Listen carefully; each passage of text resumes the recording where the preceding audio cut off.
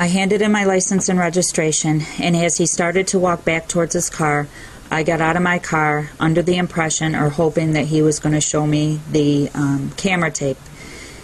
He asked me to get back in my car, and I again said, "Show me the tape, please show me the tape." He asked me to get back in the car, and then he pulled out his taser and said I was under arrest. I said, "Don't do this in front of my kids." I got back in the car, and he said he wanted me back out of the car now. And I said, "Why am I under arrest? I've done nothing wrong. I wasn't speeding. I wasn't on my cell phone."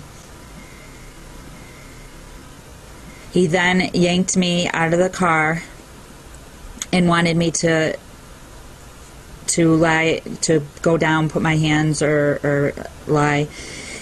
Pulled his taser out, and the first shot jolted me, and I was trying to get back in the car again because I was scared.